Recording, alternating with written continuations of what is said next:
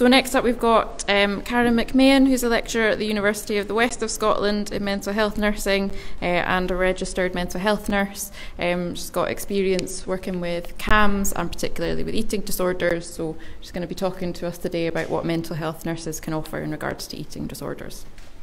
Thank you very much.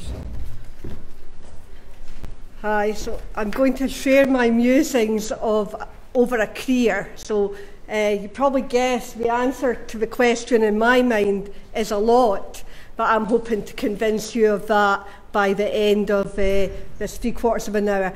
Can I check first, are there any third-year mental health student nurses still in the room? Excellent, great. Just the audience I want to talk to. Not that I don't want to talk to everyone, but I particularly want to appeal to you. I was listening to your question earlier, and what I would say to you is your opportunity will often come disguised as a challenge. So hold on to that, because when eating disorders first knocked on my door, they came as a challenge, and I wasn't sure they were an opportunity, and it took me a long time to realise what an opportunity they had been. So I'm going to try and capture some of that. I will digress and I will go off at angles and I'll try to pull myself back again. So there's some things I just want to start with. I want to start by dispelling some of the myths.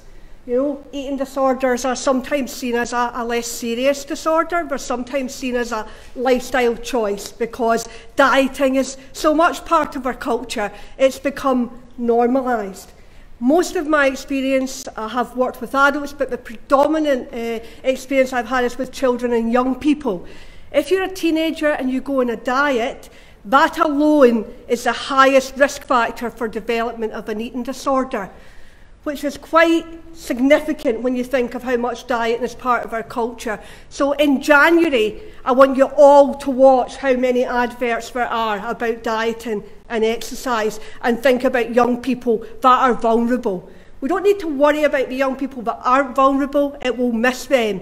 But the young people that are vulnerable, it will hit. So what I want you to hold on to is that they are a serious illness. And but dieting is part of our modern culture. It's, however, not a normal part of life. Eating disorders are just a cry for attention. I'm sure you've heard that term, just attention seeking. So yeah, in some ways they are.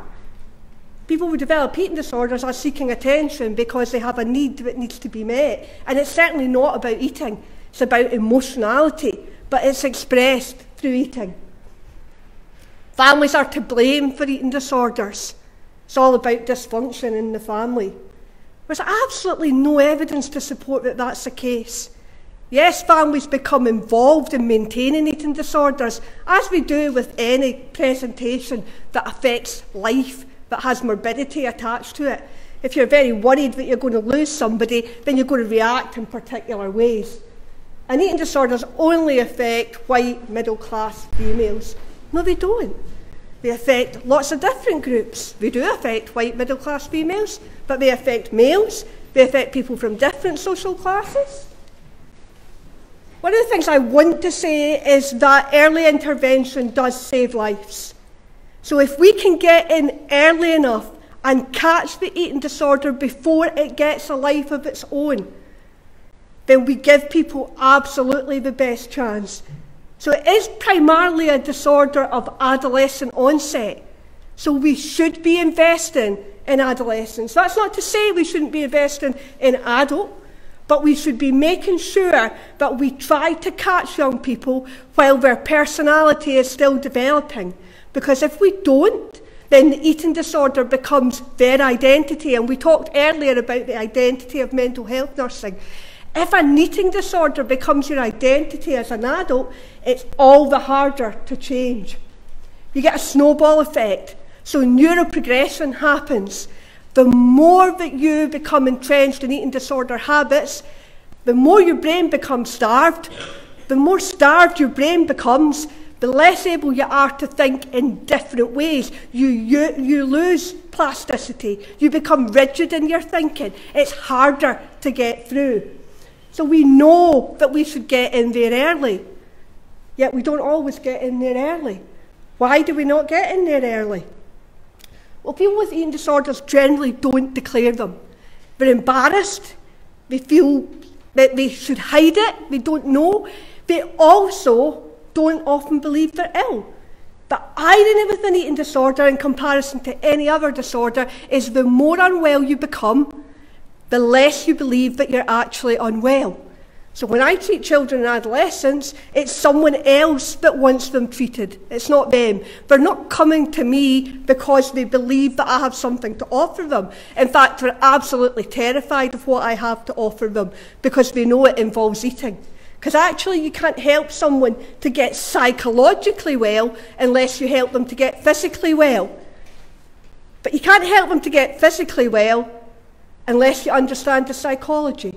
You can restore weight without understanding the psychology, but you won't help people to stay well. Now I'm going to share some of my thoughts around what helps us to get in there and help people to become psychologically as well as physically well. So, it's not denial. It's just that I'm selective about the reality I'm in. So when will you work with a young person who's developed an eating disorder and you think they're in denial? They don't think they're in denial. They think that you're crazy because they've found the answer. Because actually, starvation feels really good. See if you've been really anxious and worried about stuff and you stop eating, switches it off, and you start to feel better. And when you feel better, you think, woohoo, I've found the solution. So young people at the beginning of their eating disorder feel like they are in the driving seat. They know what's happening. They were feeling pretty bad to begin with, and now they're feeling a lot better. So the last thing they want is someone to come along and take it away from them. Now they don't know yet. I know, because I've worked with loads of young people, that an eating disorder doesn't let you stay in the driving seat. It lets you start in the driving seat, and then as time goes on, it relegates you, and it puts you in the passenger seat. Then it's in the driving seat, because that's biology. Because once your brain starts to get starved, your personality starts to change, and it starts to strip everything away from you. So one of the ways that I've understood that, and that's really helped me, is the concept of the uninvited house guest. So I want you all to picture yourself. You're sitting in your nice house or your nice flat, and there's a knock at the door. And you open the door, and it's a long-lost friend. And they say, could I just come in and visit you? Oh, great, you say. So you have maybe a nice meal together, you have a chat together, and then they say, actually, would it be okay if I stayed overnight tonight? I say, okay, that's fine. And then the next day, they want to stay on. Then 2 weeks later, this is what you come home to. Your house is destroyed, there's stuff everywhere, your nice clean towels are all over the bathroom floor. And you say, actually, it was lovely to see you when you turned up. However, I'd kind of like to get my life back in order now. Would you leave? And the house guest says, no, I'm quite comfortable here. I like it here. What you think is chaos, I actually like. I am going nowhere. That's my experience of what an eating disorder does in a young person's life. It comes in and it wreaks chaos and it says, I'm comfortable, I'm going nowhere. So what do you do if you want to help people with an eating disorder then?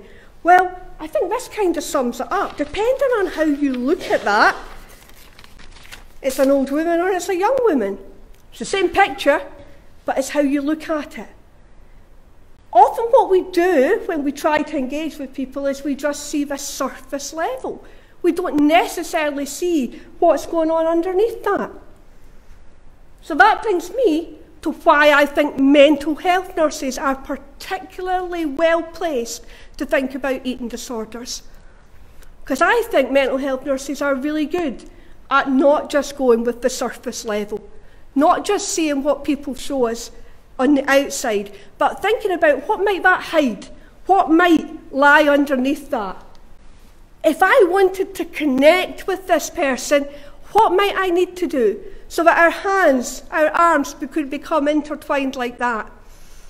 So So just to digress for a moment, how did I end up in eating disorders? Well, I was sitting in a clinic and psychiatry had left the building. In fact, they'd left the whole service, and there was one locum for the whole of the locality that I worked in. But somehow, nobody had told the general population this. The same referrals were still coming through the door. Now, you probably all work with computerised records now, so it's not such a good game. You can't play it in the same way because you can't pass a computer. But there was a great game got up when eating disorder referrals came in. It was called Pass the Case Note. And the case note moved around the room pretty quickly because everybody was scared. Because eating disorders confer high risk. You have to be able to think about the physical and the psychological. So, I wasn't very good at the game of Pass the Case Note, so it kept ending up on my lap. And I thought, I need to be able to do something really good for these young people, but I don't quite know what I'm doing. So I better try and find out what I'm doing.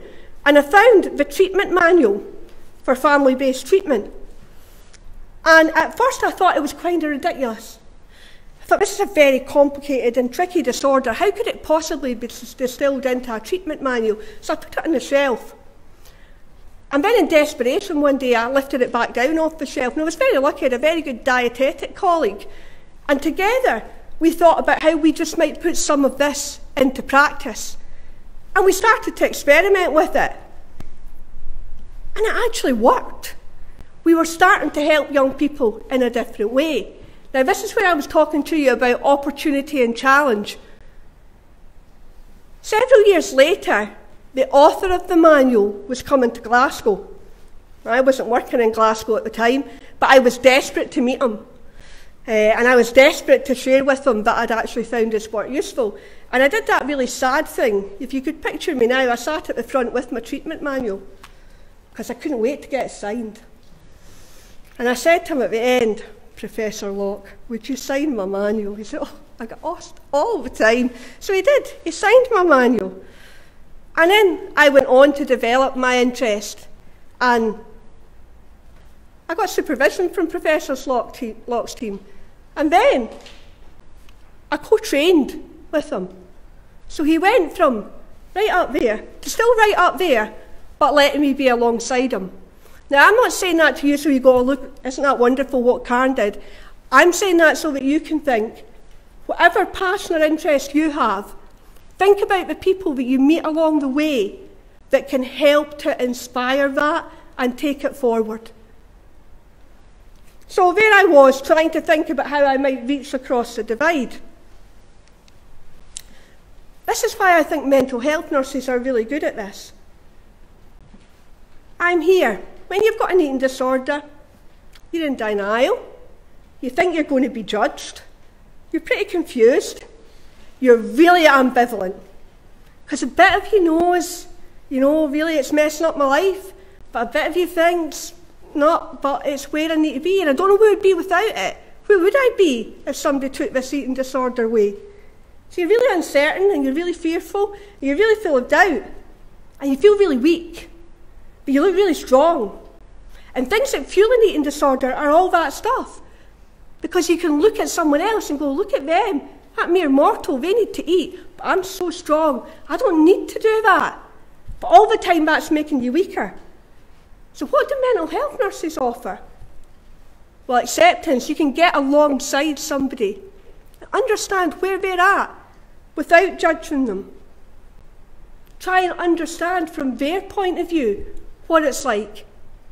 So sometimes when I've worked with young people, they've told me back the kind of stuff that mattered to them. And it's not the kind of stuff we might think. It's not really fancy, It's not all the, I really liked it when you did that therapeutic technique. It was so good. One young person said to me, one of the ways you reminded me that I was me is every time we would walk to the medical room, you would say to me, who are you listening to this week? What concerts are you going to go and see? Who are you into? And she said, every time you asked me that question, it just challenged that idea that I was the eating disorder. The other thing we bring is we bring clarity. because our brains aren't taken over by the eating disorder. I don't know if any of you have worked with anyone with an eating disorder, but they can really mess with that clarity. You know, and I've had loads of experience, and sometimes I would find myself in a room with someone and they'd convince me that the most wild eating disorder idea was actually a really great idea. And I walk out, ready to share that with the team, and I go, what? What am I thinking about? So when we can step outside of that and have clarity, then we can be curious, and we can play with those ideas, and we can think with people rather than for them. We can give understanding. When you have an eating disorder, you don't think that people are going to understand where you're at. We can hold the hope for a while. Because when you're somewhere, and this isn't just for the young people or the adults with an eating disorder, this is for the families. Anyone seen the film Groundhog Day? Yeah? So if you live an eating disorder, your life is Groundhog Day. Imagine the thing you're most terrified of in the world. You don't know I'm an expert in it. All you have to do is come up here and I'll expose you 6 times a day for the next 6 months to the thing you're terrified of. I promise you'll feel better at the end of it. Nobody's going to be running up to sign up. And young people don't get that choice. They have to do that. They have to eat 6 times a day regardless of how terrified they are of it. If we can be alongside them and understand that struggle and reflect back to them that we understand the struggle, then we can help them on their way. Mental health nurses have got strength. They don't give up. They don't just walk away and say, this doesn't look like it's getting better, you know, X number of sessions in and nothing's happening, I'm giving up. No, we're grittier than that, aren't we? We've got perseverance. So when we're working with people with eating disorders, we're in it for the long haul. There ain't no quick fix. We have to mend people's brains. We actually physically have to refeed them. Then once we've got through all the physical bit, we have to think about what do we help to put in its place. We shouldn't strip something away unless we know what we're going to do with it. I've mentioned hope. So this is a real skill that I believe that mental health nurses bring to eating disorders. We hear the stuff that's never said. There's actually not a lot of skill in hearing what's said. It's out there. People have said it. The real skill is in hearing the things that people cannot say. The real skill is in seeing that little healthy bit that's hidden by all the bit that's on the surface, and finding ways to communicate and connect with that healthy bit of someone. Because if you can help that healthy bit to grow, then you can help someone to move forward. But then other therapists can do that, can't they? They can find a healthy bit, but they're not nearly as good at us as managing the physical and the psychological. Other therapists are often scared of the physical side of it. I was interested in the debate earlier when we were thinking about how we share skills and, you know, whether a generic bit of the course is useful. Whatever way you go round about it, an understanding of the physical parameters is absolutely essential. I've often said to families, there's nothing I can do for a dead teenager. I have to prioritise this bit. That doesn't mean I'm not interested in that bit. I'll get to that bit. But we as mental health nurses have those skills to think both about the physical and the psychological. I have no idea how I'm doing for time. I'm okay. So these are the things that we bring. We bring all of these things. And I'm sure many of you have found that humour in the darkest places is absolutely the best medicine. I'll digress and tell you a little story. Do any of you know anything about family-based treatment? No? Oh, great. An audience of people to convert. So part of what we do in family-based treatment is we do a family meal in the second session, and we ask the family to bring in a meal to the clinic, and we support the parents to support the young person who definitely doesn't want to eat what they've brought. So one of the families that I did this with, the girl ate reasonably well, and then I said to the family, is there anything else you would like her to eat? And the dad said, well, I'd kind of like her to have the cheese that's in the boot of the car. I said, oh, that's interesting. Why is the cheese in the boot of the car? He said, well, I was scared to bring it in because I knew that she'd kick off. It's like, fair dues, have a chat with your wife and see what you'd like to do.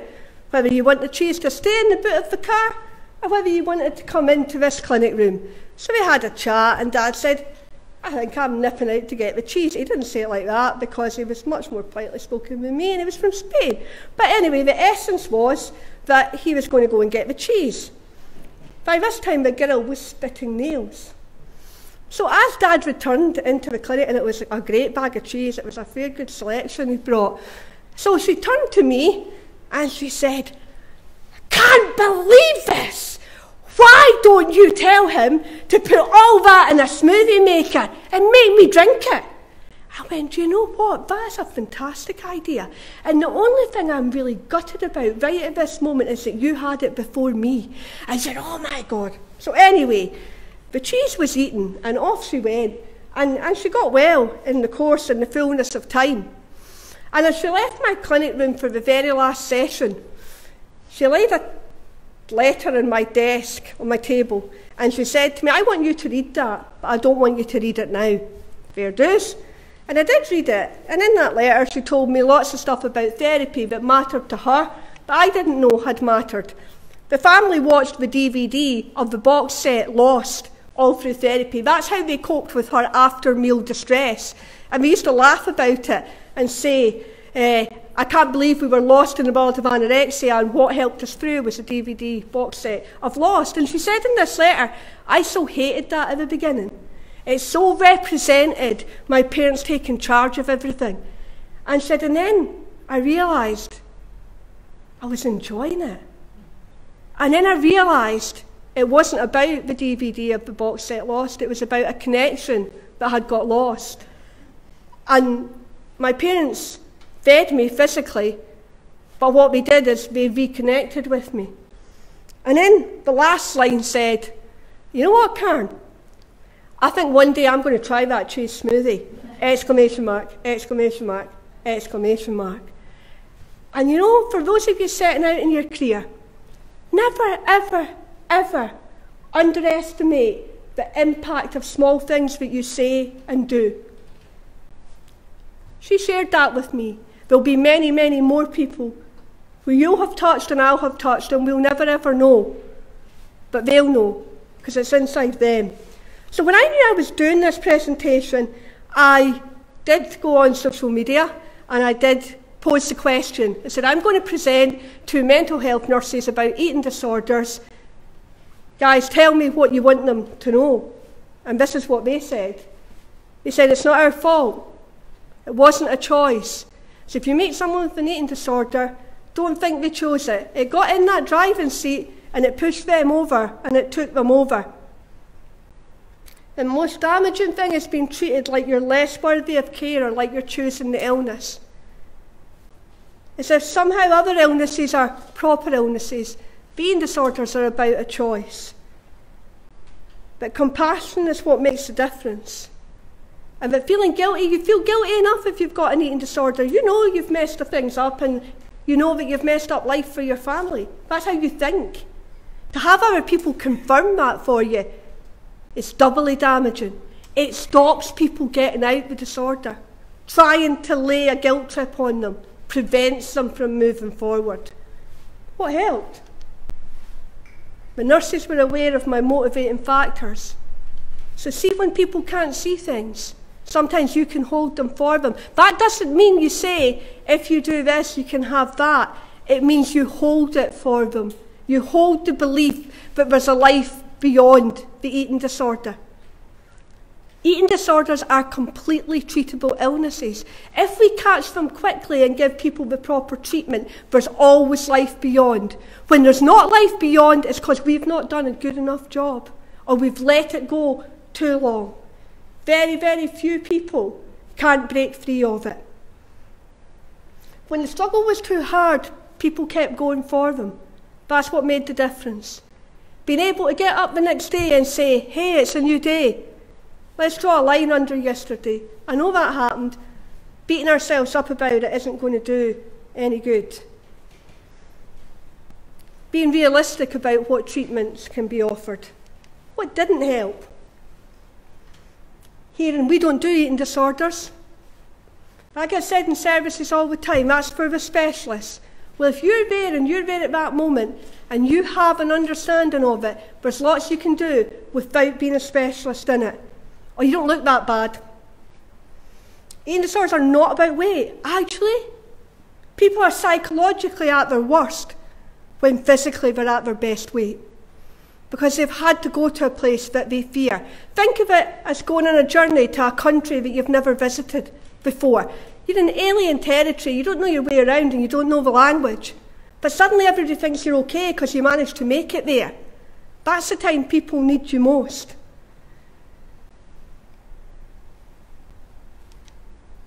What not to say? So if you're in an inpatient unit, don't say, just eat this meal, get it over with. That reinforces the idea there's something wrong with eating the meal. You need to get it over with. Eating's bad. It's something to be frightened about. Or complete this, and then you can go and do other things. You can go and run about and do whatever. Oh, so I need to compensate? These are things not to say. Before I stop, I'm going to give the last word to some young people who you may or may not have heard of before. Avril Hart died in her first year at university. She died of anorexia nervosa, having struggled for many years. She fell through the gaps in the transition. It pains me to tell you that the person most worried about Avril was the cleaner in the residences. She watched her each morning when everybody else had left for university, sitting over a tiny bowl of cereal, trying to get the courage to eat some. She would get the spoon so far to her mouth and she couldn't do it, and she desperately wanted to stay in university. She was studying her dream course. The cleaner raised the alarm on several occasions. By the time services responded and Avril moved into acute care, she wasn't given the medical care that she required, and sadly, she died of a heart attack. In the middle, closer to home, I don't know, we had Monica here this morning. Dennis Robertson was the SNP, representing MSP in Parliament, had twin daughters, and his daughter died of the consequences of anorexia nervosa. Dennis in Scotland has done us a great service in raising the profile of treatment and raising the profile of specialist intervention being available. The other young girl in the end died of bulimia nervosa. She died 4 days before she got her GCSE results, which she'd done exceptionally well in. She was normal weight. She looked normal weight. You wouldn't know to look at her if there was anything wrong with her. But she was caught in a binge purge cycle that put too much pressure on her heart. The reason I'm finishing with these young people is to highlight how serious it is. It's completely treatable, but we need to get it right, and we need to be able to be in a place to connect with people. If we don't connect with them, we let them down. Thank you.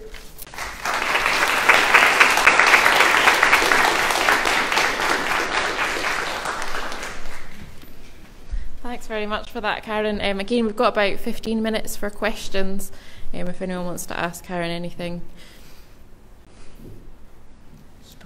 Yep.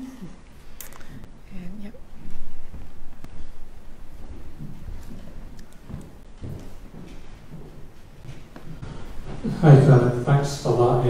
Really good. Again, as an experienced nurse myself, I learned an awful lot from that, so thank you for that. Okay. One of the things I want to ask is, fortunately I've nursed individuals with eating disorders, and I remember touching what we said this morning, mental health, not a problem, but physical health. I remember feeling quite vulnerable as a practitioner. How can we ensure that nurses, mental health nurses, working out there in these acute wards are equipped to deal with the physical side of treatment? Yep, and I think in many ways that begins in university, so we should be thinking together in higher education about how we ensure, not just for eating disorders, but for all disorders, but actually for people that are out in practice, there are really good guidelines out there. So marzipan guidelines, look at what you need to be doing in terms of really sick individuals with eating disorders, with anorexia nervosa in particular. We should be providing the supervision and support, really. And if nurses in the wards aren't feeling suitably equipped to do that, there will be doctors around them who have training and who should be able to support them. So I guess it's about putting that infrastructure in place and providing the emotional support. Does that answer your question? Thank you. Sorry, I don't really have a question at all. I just want to say thank you for being such an inspirational and strong nurse. Thank you.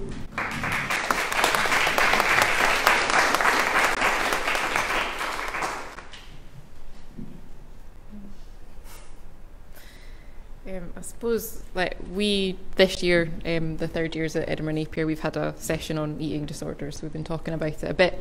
I had a couple of thoughts or questions. The first one was about kind of inpatient versus outpatient care for people with eating disorders, and for you, what do you think is kind of the most therapeutic environment for someone going through that? Perfect. That's an excellent question. Thank you. So there is absolutely no evidence to support inpatient management of eating disorders. None. However, that doesn't mean inpatient management isn't necessary. So you will have people who will need to have periods of time in hospital, particularly around medical stability, also respite perhaps for families. But in terms of therapeutic interventions, the best place for people to recover is in their own families. Now, one of the things that we haven't got quite right yet, and my research is looking at the contribution that fathers make to that treatment, is we haven't quite got right, I think, the support that families need to do that.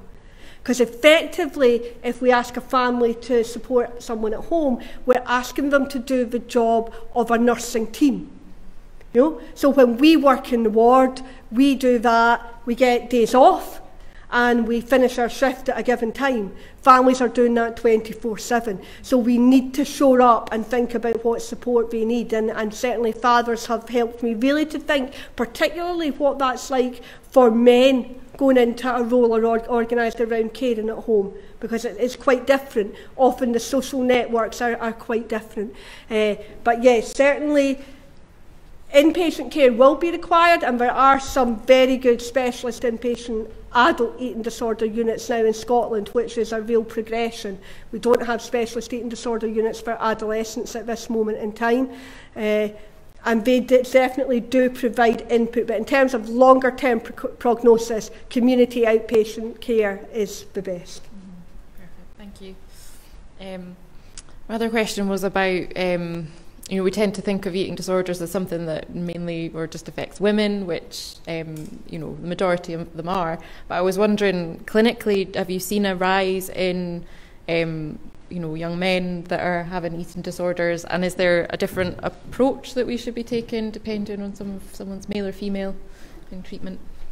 Again, another really good question. We are seeing more boys and men in clinical practice. The jury's out at the moment, whether that's actually an increased incidence or whether we've just got better at identifying and that men and boys are feeling more able to come forward. Again, back to the whole debate about men in nursing, and sometimes males with eating disorders would prefer to see a male therapist. We would, but they're not always available. I think the differences in boys are that often they start out not particularly wanting to become slim. They start out wanting to build bulk, wanting to look more muscly. So it very much, it can in girls as well, but it very much comes in looking like health. So it's encouraged and supported. But in terms of the actual treatment, no real difference between males and females. Perfect, thank you. Any other questions? Yeah, just having worked in perinatal mental health, there's quite a lot of women who are pregnant who have eating disorders. Yep. And my experience is that they fall through services because eating disorders services often don't feel they have the skills to work with pregnant women, and perinatal services don't have the experience of working with people with eating disorders. So it was just really a comment and to ask you your thoughts and experiences in that area. Yeah, absolutely. I think that's one of the areas where the risk of falling through the gaps is so high. And when you think about that, it kind of blows your brain, doesn't it? Because we've got this new life who's coming in and is going to be shaped by the experiences around them. What more important time to get that right? It's the similar time that comes up is transition between CAMHS and into adult. You know, so you have a philosophy of care in CAMHS that doesn't sit often in the same way with adult services, where people are often seen to need to have motivation to change. And that falling through the gaps happens in a similar way. I think we've got a long way to go. Yeah.